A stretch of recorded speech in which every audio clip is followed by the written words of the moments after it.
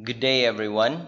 Welcome to our first video in Statistics and Probability, brought to you by VNHS Senior High School Mathematics Group. This is your Statistics and Probability teacher. You can call me Sir Neil. And on this video, I will be discussing about our first lesson, which is the concept of random variables. Now, are you ready to learn? Yes, that's great. So, let us go straight to our biggest question, and that is, what is a random variable? A random variable is typically denoted by a capital letter, usually X, and it is a way to assign a real number to each possible outcome in a random event or experiment. Now, to fully understand these statements, let us take an example.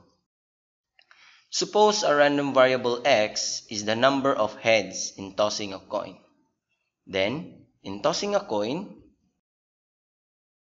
the possible outcomes could only be a head or a tail.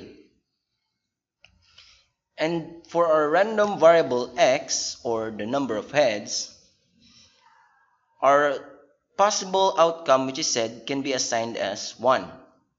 And for our possible outcome, which is the tail, it could be assigned as 0 since it's not a head. So we have 0 head. Please take note that the set or list of all possible outcomes is what we call as sample space.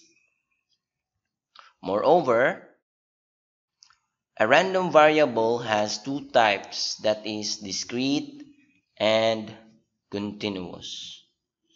Now, to know more about random variables, I have here some other examples of random variable. On the list, we have number of defective cell phones produced in a manufacturing factory daily. Next up, we have amount of paint needed to repaint a room. We also have amount of time needed to walk from home to school.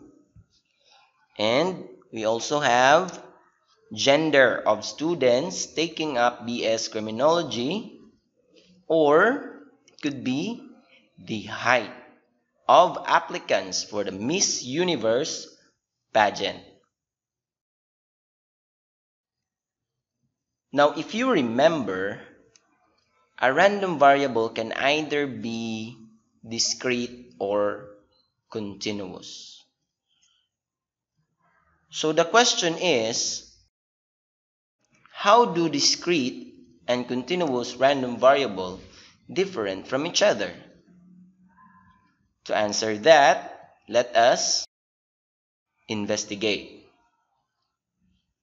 First up, in discrete random variable, its values are obtained through counting.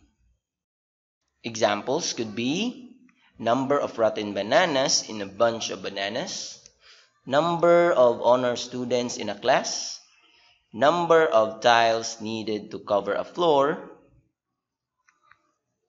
and a few other examples I have listed there on our previous slides. On the other hand, in continuous random variable, its values are obtained through measurement. Examples could be growth of tomato seedlings per week, time needed to finish an exam, or the weight of pigs after 3 months.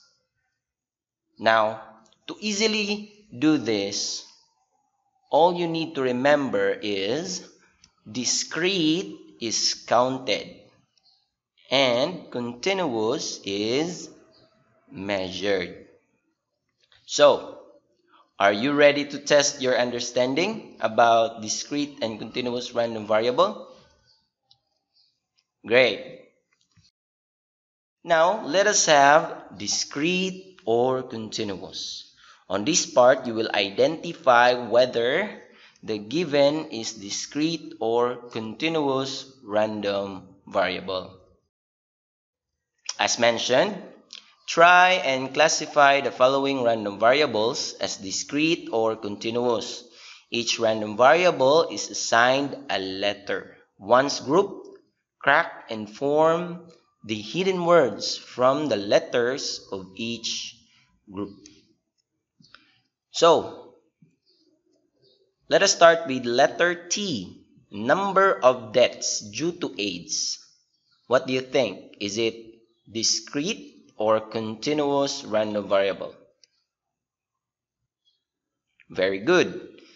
It is discrete because we have number of deaths. We can count it. Now, let us have the number of gadgets in a household. So that is discrete. And lastly, we have Y, time needed to solve Rubik's Cube. Is it discrete or continuous? Yes, it is continuous. So, we already have classified the variables from discrete and continuous. Now, we need to crack and form the hidden words. Don't forget to rearrange the letters to form a phrase. Hidden words could be the discrete is a 5-letter word and continuous is a 3-letter word. What do you think, guys? Easy, right? Yes, that is thank you. So I just want to say thank you actually for listening to this video. So,